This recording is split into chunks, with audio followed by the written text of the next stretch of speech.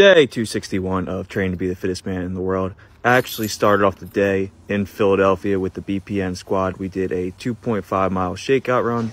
I did not record any of it because I was actually recording some stuff for the company itself. So you'll have to take my word for it. When I got back to my gym, I did a 30-minute easy ride on the indoor trainer and a 1 mile run on the treadmill because we have a race tomorrow. You will have to wait and see what it is. But we had a pretty easy day of training. We did a full upper body lift, which is always fun to do. You get a really nice pump. And then capped off the training for the day with 10 rounds, 1 minute on the rower, 1 minute on the assault bike, 1 minute rest. Nothing too intense, but just getting a good sweat in. Stay tuned for day 262. Let's go.